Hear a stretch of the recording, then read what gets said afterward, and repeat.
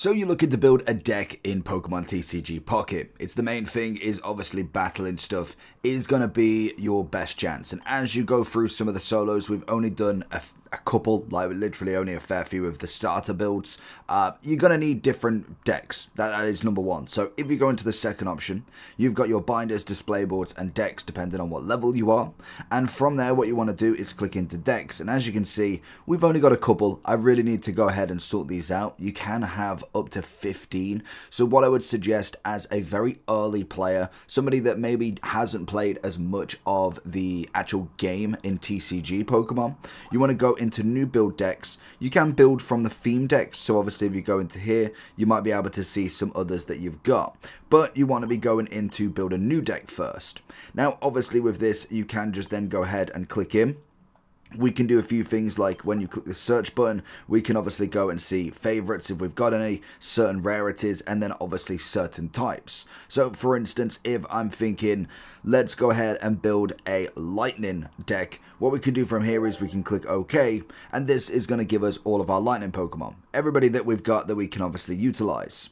Now when it comes to building a deck, you definitely want to have a look at the abilities. You want to look at just in general the low end as well, because you don't want to have too much high-end stuff, because then you've still got to get some basic Pokemon out there. So obviously if we look at someone like Magneton, you can see they have got an ability there, as well as they're needing 4 energies to make its attack. Whereas if we look at something like Pikachu, again, in a deck, fantastic. Like obviously 1 energy to do the 20 Gnaw, and obviously we have got the EX version that requires 2.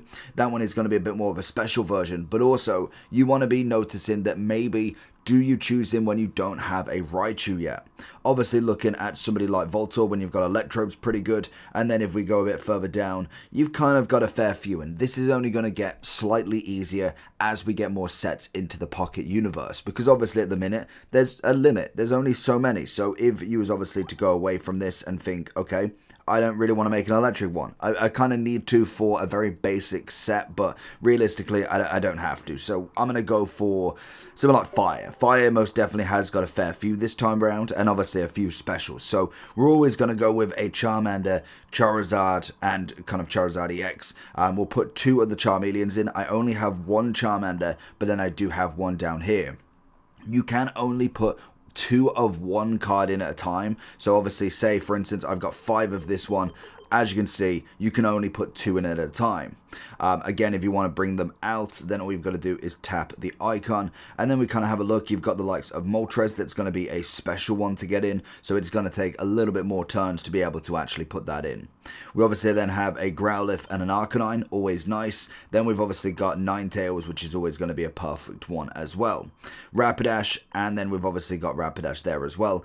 From here then, so now you say you've got a certain amount. I don't know what the absolute perfect is amount of Pokemon to have versus the trainers, because then what you want to do is go ahead and go into your search, and then you want to clear everything, because then you need to find the trainers. So they should be right at the bottom here, because these are going to have certain effects as well. When you look at Blaine, because we know he is obviously the fire gym leader, you obviously then have during this turn, attacks used by Ninetales, Rapidash or Magmar do 30 plus more damage. Always nice to have in the back pocket. They're kind of your extra bonus attacking XP.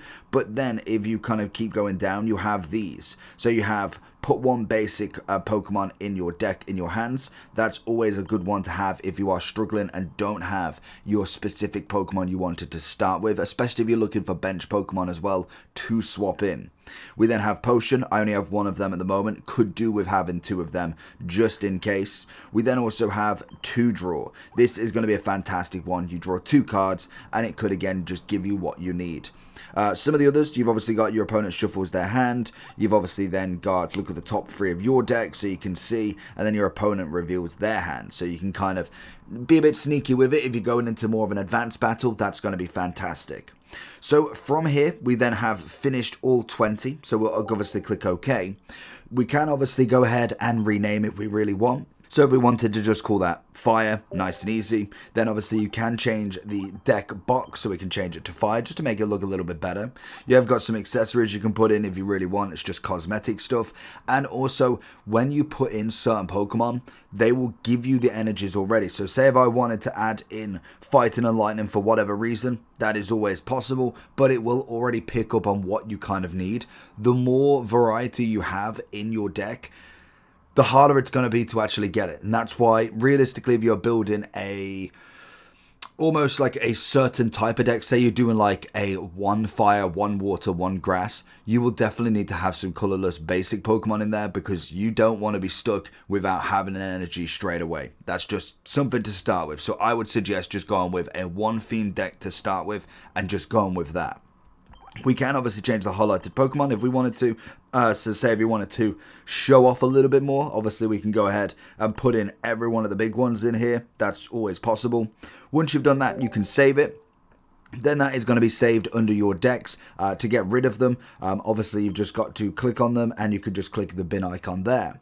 If we want to use these in battles, now this stumped me for a second, because I went into solos, I went into here, and I was like, okay, I needed a water deck. I'm like, how on earth do I do that? So I've gone in here and I'm like, well, where is it?